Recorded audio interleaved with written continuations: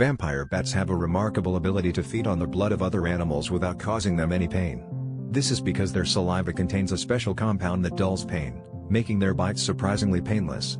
This adaptation allows vampire bats to drink blood for up to 30 minutes without their victims feeling a thing. By not alarming their hosts, these bats ensure they can feed successfully and survive in their environment. The painless bite of vampire bats is not just a curious fact, it's a crucial survival mechanism for these creatures. Without it, their feeding process could be interrupted, putting their survival at risk. This unique adaptation showcases the bats' incredible evolution and the intricacies of their biology.